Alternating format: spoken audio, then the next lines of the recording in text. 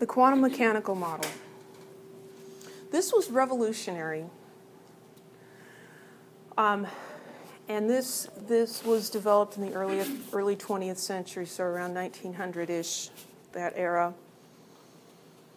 It's revolutionary because electrons do not behave like particles flying through space. There are two kinds of physics. There's Newtonian physics,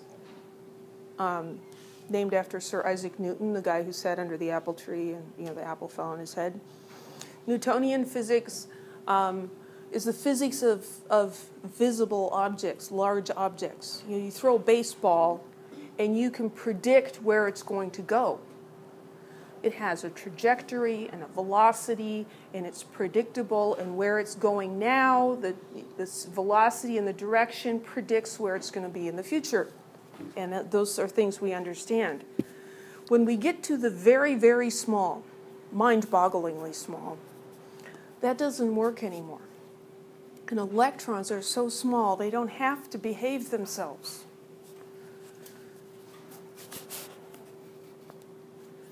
So instead of orbits, which are nice to visualize, we have quantum mechanical orbitals. So there's just this little AL added here, orbit, orbital. So it's a little like an orbit, but it isn't at all. So an orbital represents a probability map. So it shows a statistical distribution of where the electron is likely to be found. So we can say, okay, here's this orbital, this region of space. The electron is probably in there somewhere. That's very different than saying the electron is traveling in a circle at this distance from the nucleus and at this velocity, and it's going around like that. The problem with Newtonian physics is it doesn't explain how an atom can even be stable and exist. Because if that were to happen, the electron would be constantly giving off energy and glowing, and it would be losing energy, and it would gradually fall into the center of the nucleus because it's attracted by this positive-negative charge difference. So why doesn't it stick to the nucleus? Newtonian physics can't explain that, but quantum mechanics can. So this idea of the statistics, so comparing baseballs and electrons. Here we have a pitcher, and he's throwing a baseball. And that baseball's path can be traced and predicted as it travels from the pitcher to the catcher. If the pitcher throws the baseball exactly the same way every time, it will go to the same spot every time. Really good pitchers can do that. Or if you think of a pitching machine, the pitching machine shoots the baseball out the same way every time, and it goes to the same spot. If you were able to do that with electrons, even if you used a machine and shot them exactly the same way, it would land in a different place every time. It does not act like a baseball. An electron does not act like a baseball. Electrons and photons have wave-particle duality. We saw how light acts as a wave and a particle. Electrons also act like particles and like waves. So if we think about pitching electrons, if you threw the electron in exactly the same way every time, you would get sort of a distribution of places that the electron hit when it reached the catcher. So perhaps 20% of the time it would be in this center circle, 40% of the time it would be within this larger circle, 70% of the time it would be within this larger circle, but 30% of the time it would be outside that circle. It might be up here sometime or down there. I mean, it could just go anywhere. It doesn't happen with baseballs, thankfully.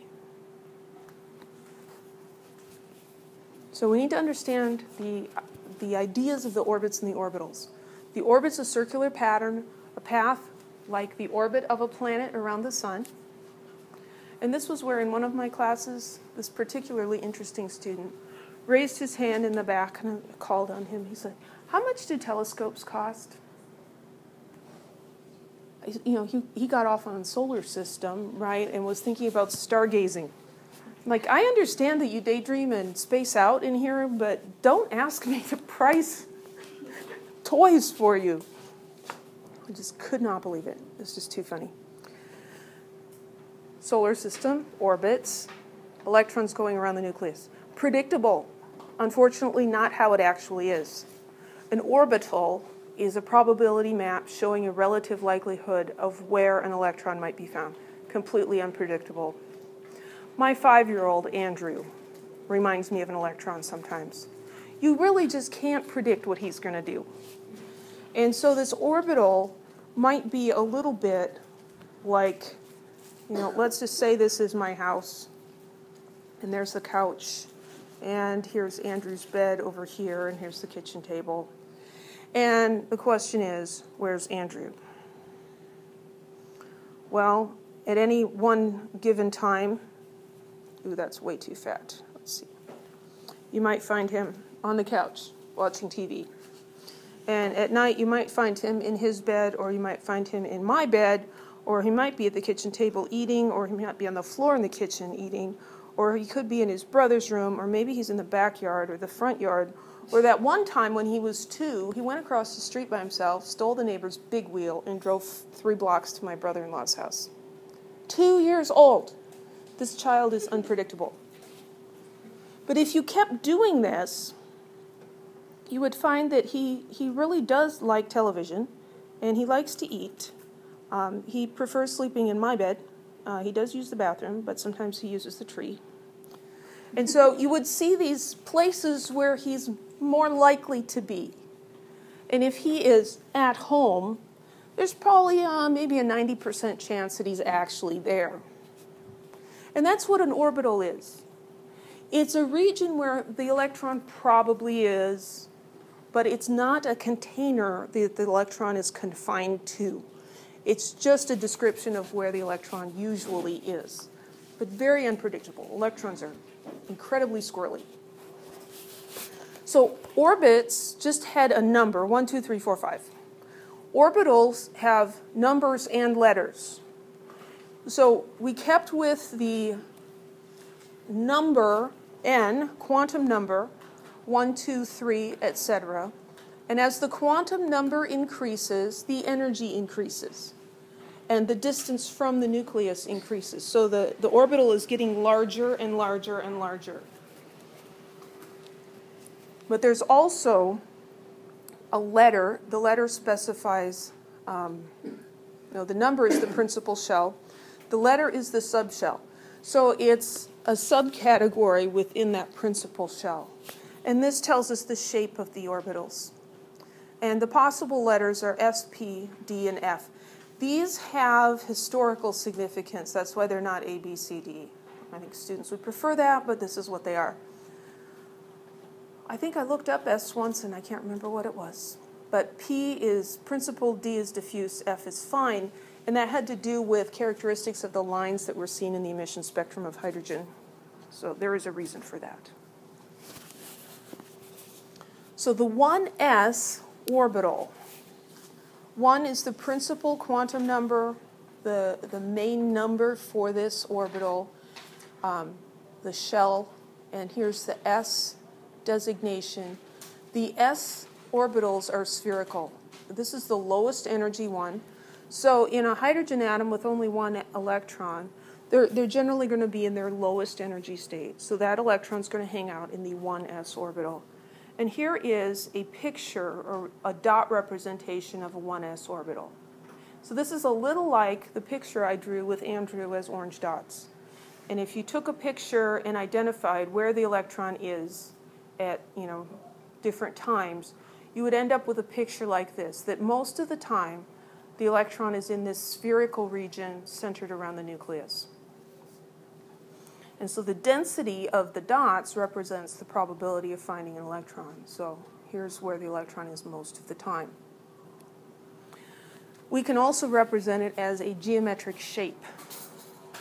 geometric shape, easier to, I went too far, easier to draw, but gives us the false impression that it's like a container, like a hamster ball or something for the electron, and that's not at all true. These are actually very complicated mathematical functions of probability that describe where the electrons are. So that when we draw a sphere, that represents the volume within which the electron is found 90% of the time. So 90% of the time, the electron will be inside of that, but we expect it to be outside 10% of the time. And so here are the two different models superimposed. And so we see there are a fair number of dots outside of that sphere. Any questions about the 1s orbital? This is weird stuff, especially if you've never heard it before. So, hydrogen atom has one electron. If we're talking about an undisturbed hydrogen atom, we're not zapping him with electric current or anything, not superheating him or anything, just sitting at room temperature, that one electron is going to be in that lowest energy orbital. And that's called the ground state, or lowest energy state. Electrons, like many things, often seek out the lowest energy state available. Right? When a ball rolls down the hill, it stops at the bottom. It might go up the other side, but it'll come back down and it'll rest at the bottom because that's where the potential energy is the lowest. If the electron absorbs energy, then it may jump to a higher energy orbital, and that's called an excited state. So there are parallels with the Bohr model. The Bohr model is much easier to visualize. So we've got excited states, it's jumping to a higher energy orbital, and then it will come back down. So all atoms will have one ground state with all the electrons in the lowest possible levels, but they can have many, many different excited states because those higher energy orbitals are always there whether there's an electron in them or not. They're just waiting for an electron to jump up into them. So the n equals 1 principal shell or level has one subshell. That's the S. That's what we've talked about, the spherical one. The next level is n equals 2. N equals 2 principal shell has two sublevels. It has S and P. So it has a 2s orbital, same shape as the 1s orbital, but bigger. It's slightly larger. And then it also has a p orbital, which has a different shape. The p subshell actually has 3 different orbitals in it. And these are shaped kind of like 2 balloons or a dumbbell. And they are perpendicular to each other. So this one's along the x-axis, this one's along the y-axis, and this one's along the z-axis, the vertical axis. So they have different orientations. They don't overlap with each other. They are, around each other. They're centered on the same nucleus, but they don't actually overlap.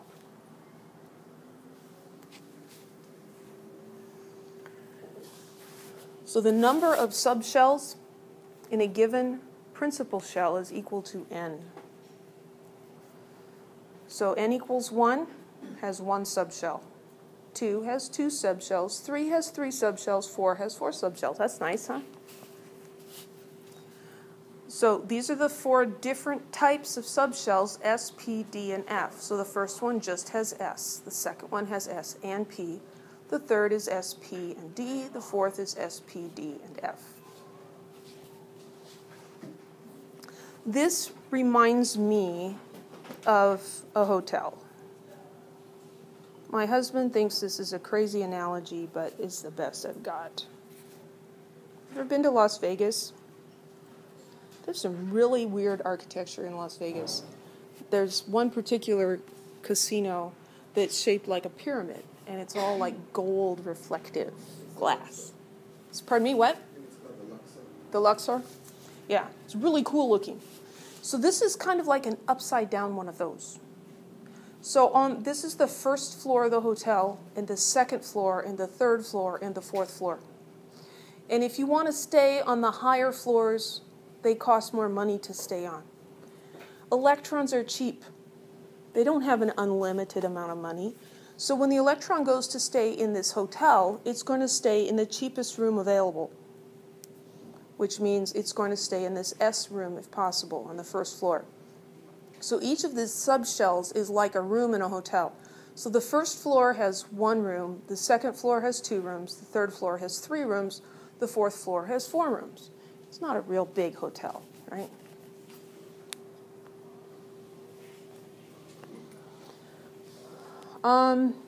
So the n equals 3 principal shell, or floor in the hotel, has 3 subshells, or rooms, S, P, D, and F. The S and P subshells have 3 s and 3 orbitals.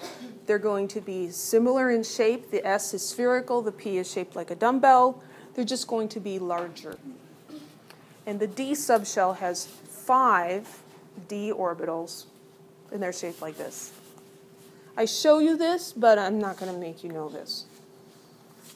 So it's a little bit like the p orbitals in that we've got these lobes, but now we've got all these different, it's got 4 lobes in different combinations, and then there's this really bizarre guy right there. Looks like a child with a floaty ring around their waist or something. Those are the 3 d orbitals. So the orbitals, let me go back to this. The orbitals are what actually hold the electrons. And in my hotel, those are the beds. So the D subshell, let me write this out here. Not in black, though. So the third floor has 3 rooms. And they're not numbered, they're given letters, S, P, and D.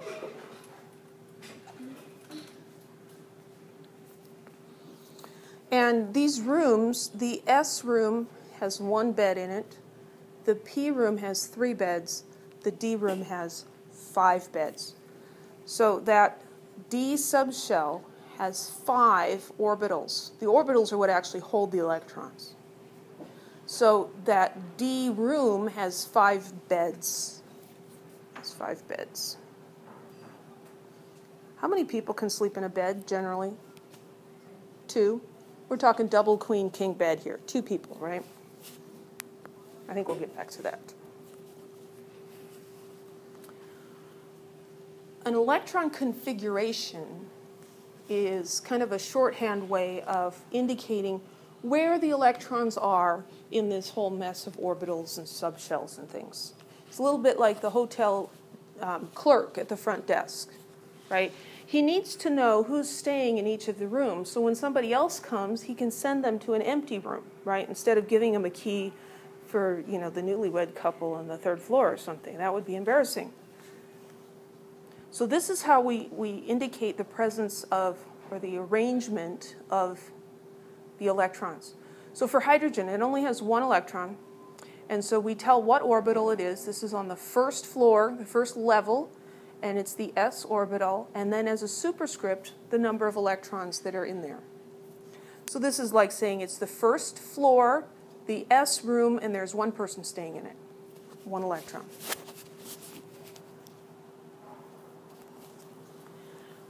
That's an electron configuration. We also have orbital diagrams, which are more like pictures. I like pictures.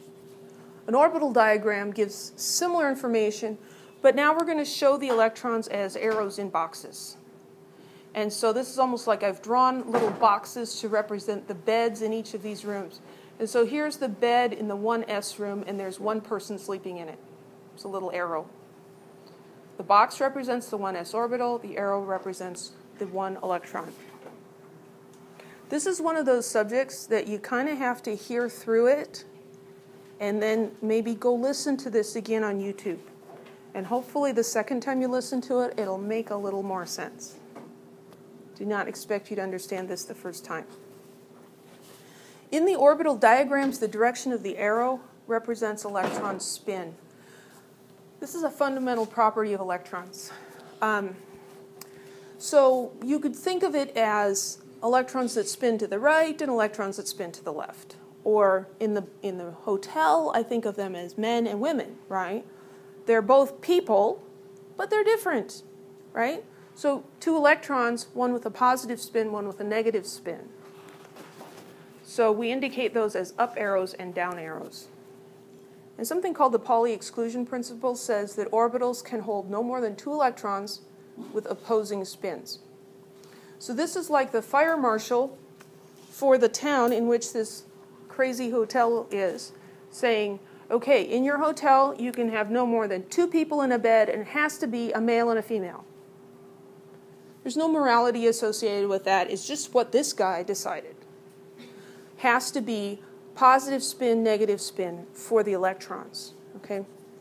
So we symbolize that as two arrows pointing in opposite directions. So let's draw, we're going to do the orbital diagrams first. We'll do orbital diagrams and electron configurations for helium and for lithium. So we looked at hydrogen. Let's look at helium. How many electrons does helium have? 2, right? It's element number 2. That means it has 2 electrons. So helium has 2 electrons. So the orbital diagram, I'm going to make a box for that first orbital. That's on the first floor, the S room, the first principal energy level. There's only one subshell, and so I need to put 2 electrons in here. They have to have opposite spins. So I'm going to draw one as an up arrow and one as a down arrow. So there's the orbital diagram. This is like the guy at the hotel front desk, and he's drawing little pictures of where the people are sleeping. That's the orbital diagram. Electron configuration is where we don't draw pictures. We give the name of that subshell, and then as a superscript, we tell how many electrons are in that subshell, in that room. This room only has one bed. It can hold 2 people. How many electrons does lithium have? Lithium has 3. So we're going to have to look at the 1s room, and we're going to put 2 electrons in there, but you can only have 2 electrons there. Now we're going to have to go to the next most expensive room, the next higher energy level orbital. That's going to be the second level and the S subshell. And again, there's one bed. So 2s, and there's going to be 1 electron in there, and that guy gets the bed to himself. Is this making any sense? Maybe even just as some weird game with strange rules. The electron configuration abbreviates this. So we go 1s, and we ask ourselves, how many arrows in the box? There's 2. And then we've got 2s. How many arrows in that box? 1. This is a situation where chemists do write the number 1. So you do write a 1 there. Any questions?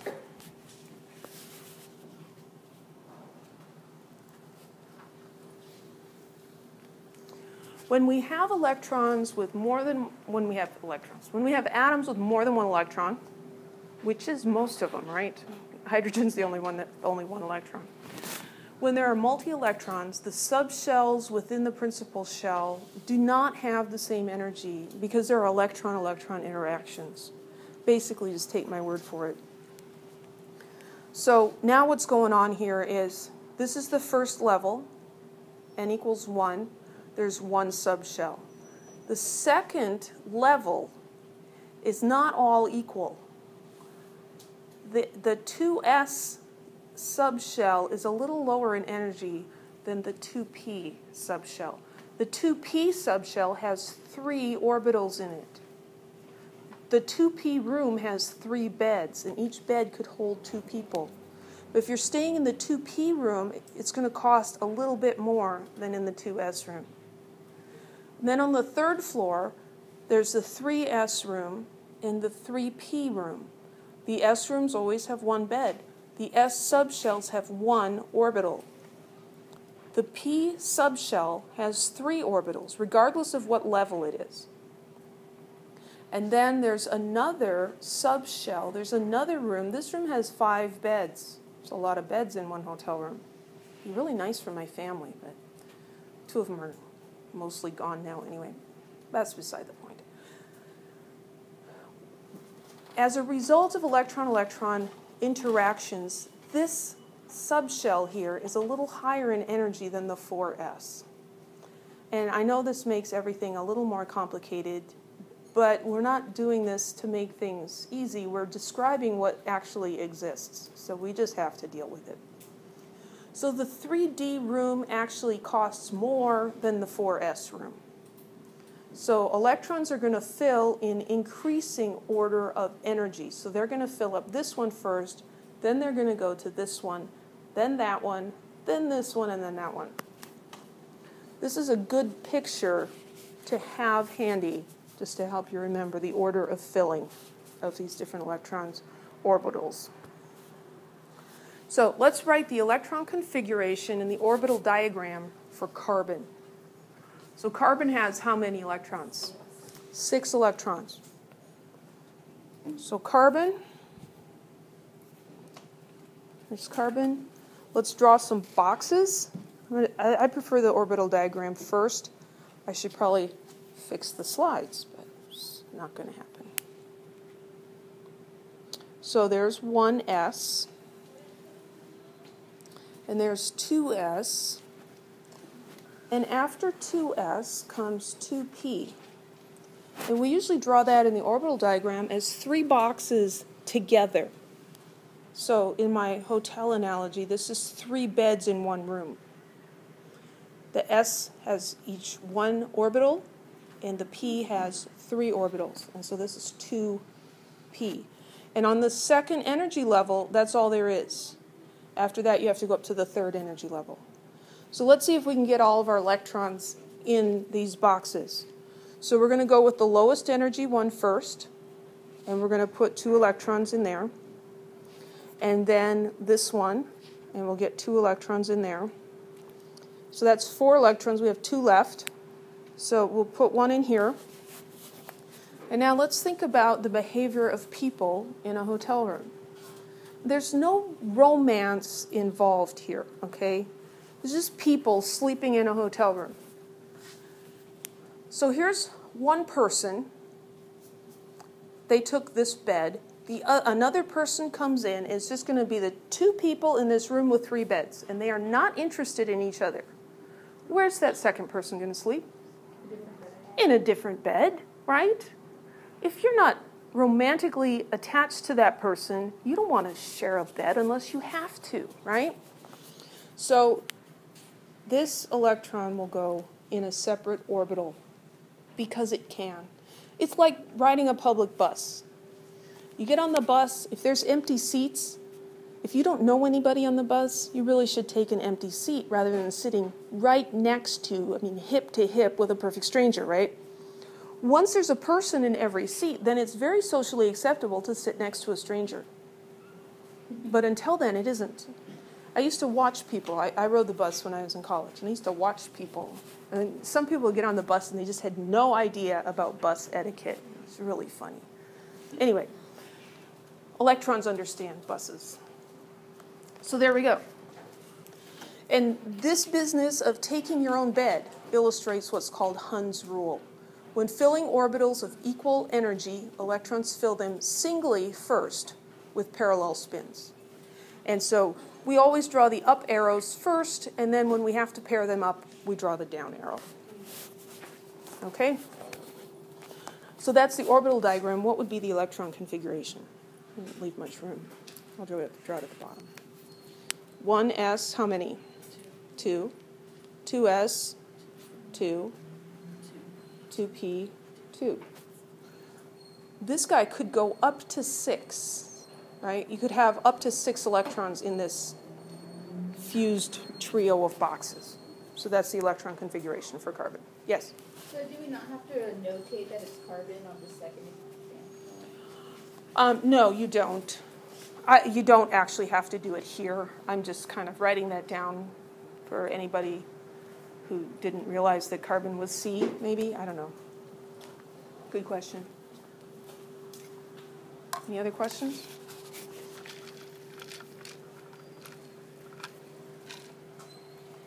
This is one way to remember the filling order. I'm going to show you another way on the periodic table a little bit later.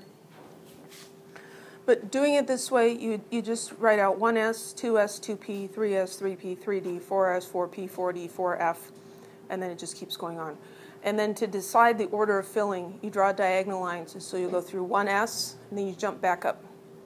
2s, 2p, 3s, 4p, 4s, etc. So you just trace it like that. That works great for some people. I prefer the look at the periodic table method. All of this is hidden in the periodic table. It's very, very cool. So in summary, lower energy orbitals fill before higher energy orbitals. The cheap rooms in the hotel fill up before the expensive room. Who's going to pay $500 a night for a room if you can pay $75, right? Orbitals can hold no more than 2 electrons each. This is the fire marshal's idea, right? It's not safe. And when 2 orbitals occupy the same orbital, they must have opposing spins. So I equated spins to gender, but you could also think of, you know, if these are all guys, well, they wouldn't even sleep in the same bed. They'd sleep on the floor. Anyway, what did happen at Fort Snelling, at least in Minnesota back in the 1800s, mostly to keep warm, they had twin-size bunks, barely even twin-size, and 2 soldiers would sleep in them. And the way they'd sleep would be head to toe. So just like in that picture, you know, if this helps you remember it a little better, here's one soldier sleeping with his head in that direction, and the other soldier sleeps with his head at the other end. I mean, you have to deal with stinky feet, but, you know, there's no chance that you end up snuggling up to your soldier bunkmate. That could be awkward, right?